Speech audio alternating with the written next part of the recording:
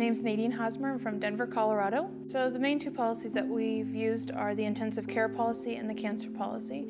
And Aflac really became prominent in our lives last March when my daughter was born, Lillian. She was 7 weeks early. She was under 24-hour care with oxygen tubes and feeding tubes and all kinds of things. As all of a sudden I had to be off of work right away and without that income possibly. And so Aflac really just gave us the peace of mind that, you know, the bills are gonna come, but we've got the money to take care of it. About 2 months after we brought Lily home from the hospital, I was actually diagnosed with cancer.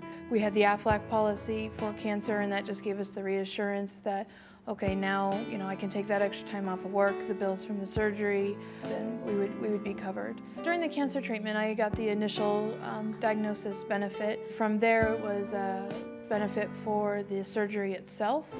However, for Lily, you know, there were lots and lots of payments from Aflac just for our hospital stay there, and then there was a certain amount each day that she was in the hospital and procedures and so forth that we had to go through. You never know what's going to happen.